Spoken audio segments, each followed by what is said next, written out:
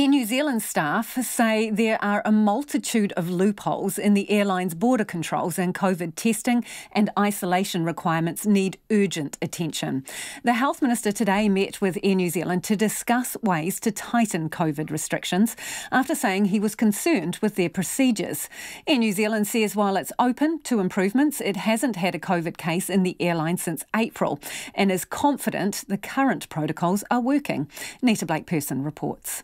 Passengers flying into New Zealand present one of our biggest vulnerabilities to Covid-19 making a comeback here. While returning travellers must undergo strict 14-day isolation requirements, the air crews bringing them home are largely exempt. I think there's a multitude of loopholes, and some of them are due to the way the airline operates. But also, unfortunately, I believe that the loopholes and the vulnerabilities at the border are due to the way things have been designed by Ministry of Health rules. This Air New Zealand staffer spoke to Checkpoint under condition of anonymity. He says there's been unease for some time among crews about the current rules, which mean only those returning from America are required to self-isolate, have a COVID-19 test on day 2, and continue to self-isolate until the results of that test have been returned. These are his words, but not his voice. There's no requirement for me to stop, isolate, or even get a test after coming back from anywhere that isn't America.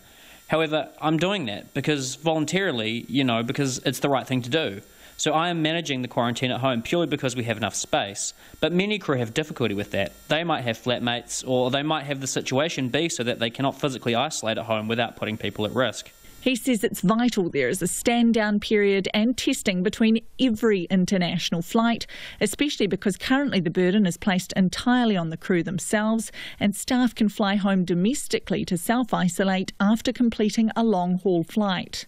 In my mind, every flight is similar risk, and it's regardless of how many days you're over in those destinations. They all carry the same amount of risk, and I don't know why the Ministry of Health or Air New Zealand is able to justify having lower testing requirements for certain trips.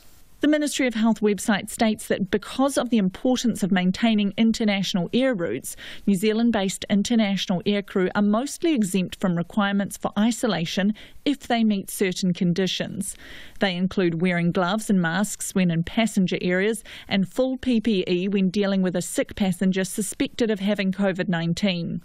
The Prime Minister Jacinda Ardern says those requirements have been agreed on with health authorities. So those are protocols that have all been worked through with the Ministry of Health and Air New Zealand based on questions around who they're exposed to, whether or not they stop. For pilots, for instance, I understand coming out of Australia, they don't leave their cockpit the entire time. So that assessment has been done between Health and Air New Zealand. Again, as with our constant improvements, I know the Minister of Health met with Air New Zealand this morning to talk about how we can continually beef up the regime that we have. Again, nothing at this point to demonstrate that's been where we've had issue here. Health Minister Chris Hipkins says he discussed testing requirements during his meeting with Air New Zealand this morning. So one of the things that we've got to look at is what the testing regimes on the other side are. In some cases, aircrew are being required to test before they leave the country.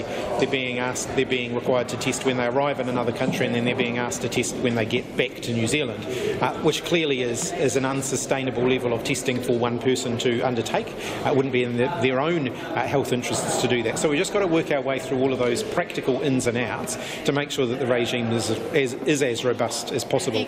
The staffer says while Air New Zealand is doing the right thing most of the time, isolation and testing on every international flight has to happen.